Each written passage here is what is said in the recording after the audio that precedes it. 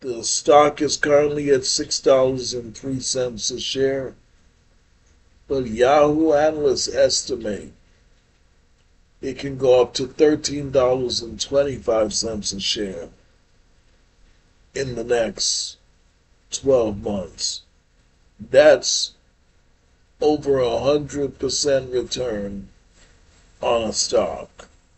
Hey guys, I have an interesting stock to analyze today, and it's actually a low price stock.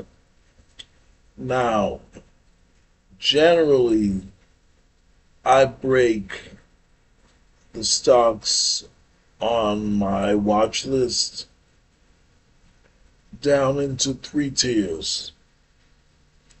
3 stars, the most fundamentally sound. 2 stars, no belief that. And 1 star,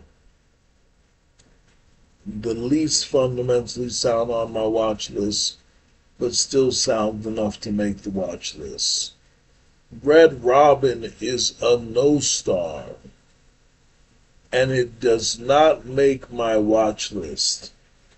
However, as we jump over into the analysis, we will see why I wanted to do the analysis on this stock.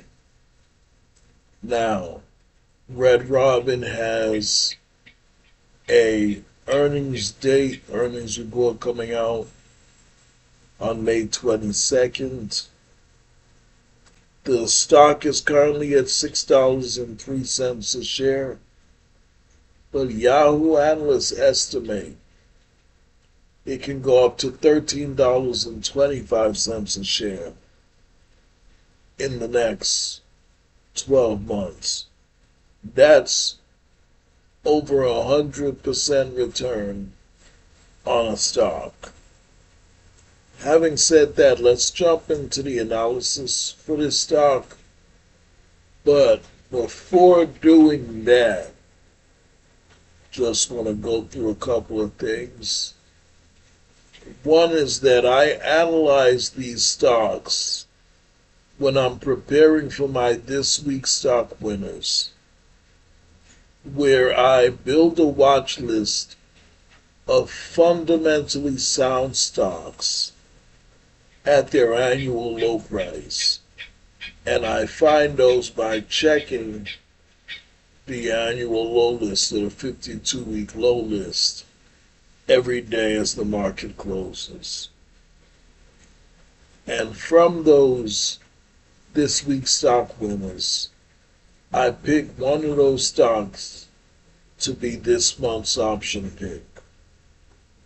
I also have a This Week's option pick in my Patreon channel, where you can see the link if you go to the homepage of my YouTube channel.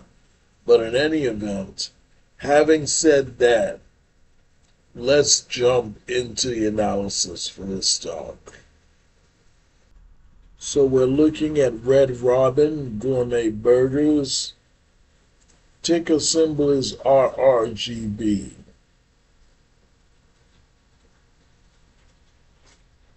And if we saw it was $6.03 on our candlestick chart, but it actually dropped a little during the day, so I put down the updated price. So it's currently at $5.95. And like I said, Yahoo analysts estimate it can move up to $13.25 in the next 12 months. Now, this stock is the kind of stock that I normally would not be interested in buying, but it was only the Yahoo estimate that caught my attention. I wouldn't mind eating there, I wouldn't mind their burgers, but let's look into the figures for this company. In 2019, their earnings per share was negative 61 cents. In 2020, our COVID lockdown year, negative $19.29.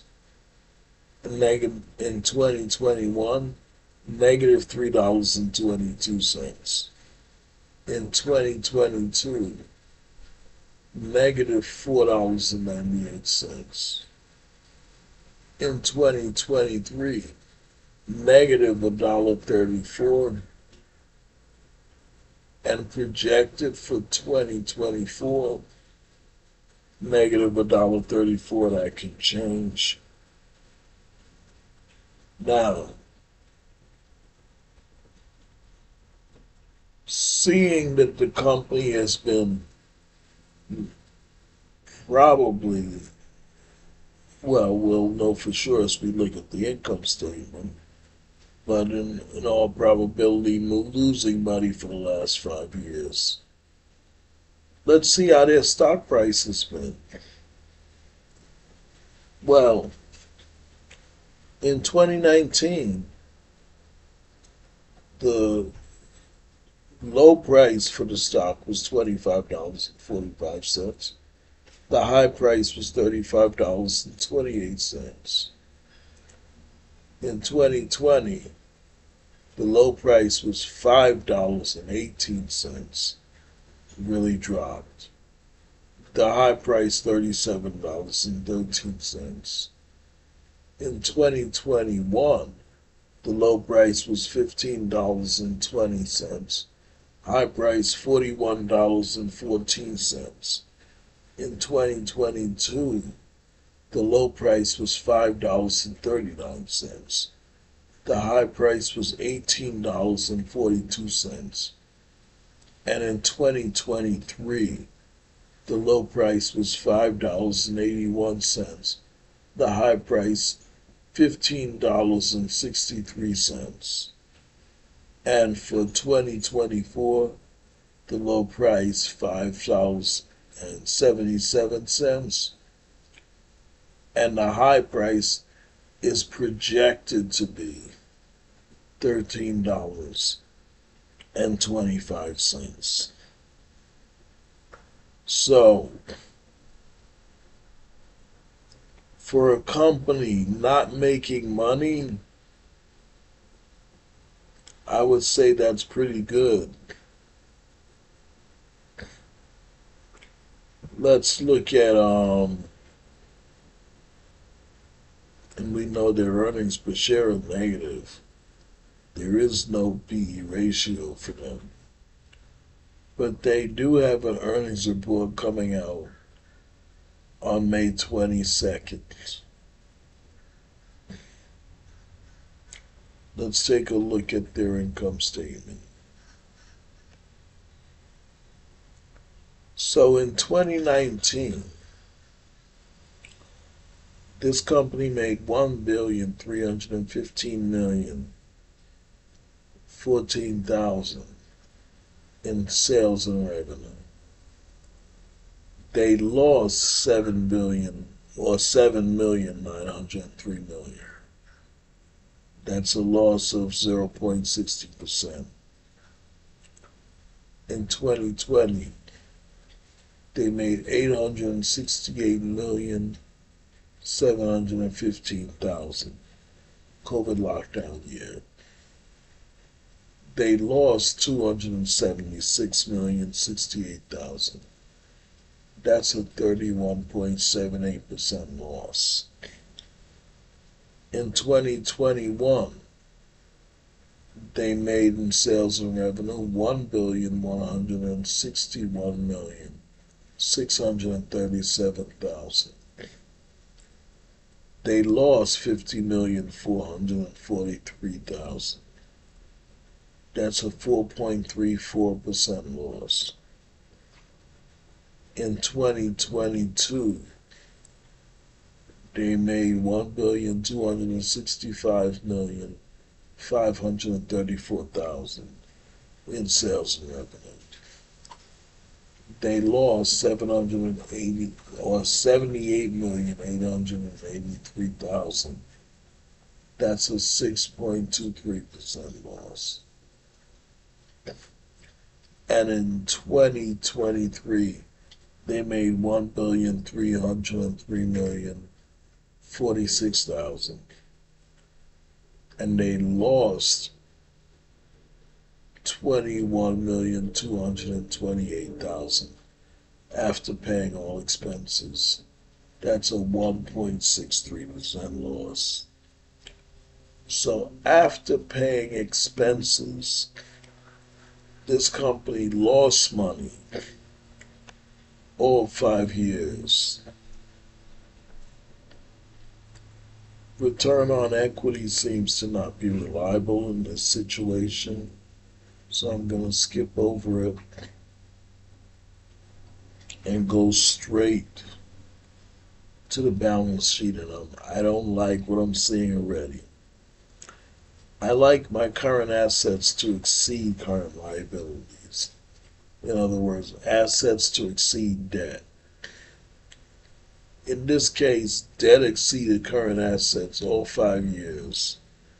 And when we come to total assets and total liabilities, debt exceeded total assets in 2023, the most recent year.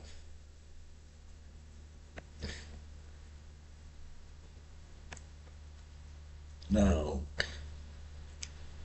this company did not pay a dividend, but what we like to see from a company, a public company, is that they buy back shares of their stock. And what we hate to see is when they sell more shares of their stock. Well, in 2019, they bought back $2,726,000,000 worth of shares. And that was 2019. In 2023, they bought back 9,960,000 worth of shares. But in 2020, they sold 27,083,000 worth of shares. We're going to skip the current and long-term debt because we went over debt with the balance sheet. But as we jump down to the free cash flow, we see that they had 885,000 worth of cash flow in 2019, but in 2020 their cash flow was negative 1,160,000.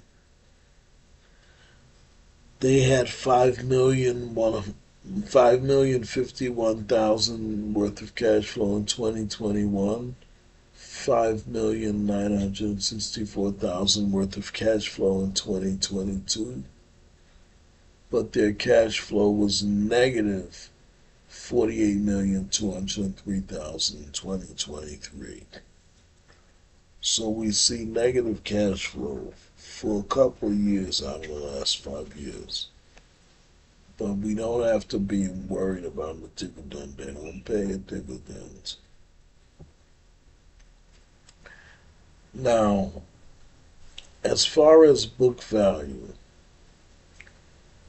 I have a video on my channel, The Truth About Book Value. I don't put a huge emphasis on book value, except for in one situation, when the book value is negative. Well, in their case, the book value is negative 1.32%. with a negative 4.51% PB ratio. Their beta is 2.3, which means this stock is very volatile, which can be a good thing or a bad thing. Shares held by insiders. Well, first let's start with outstanding shares. They have 15.6 million outstanding shares of this stock. And of those outstanding shares, 5.49%, very high percentage, is owned by insiders and those who work for the company. And 82.21% is owned by insiders. Now, Mr. Gerard J. Hart, born 1958, is the CEO, Director, and President. He was appointed CEO in September of 2022. And Red Robin is in the restaurants industry, consumer cyclical sector. So that's it for my analysis on Red Robin, guys. I look forward to speaking to you in the next video. You guys have a great day.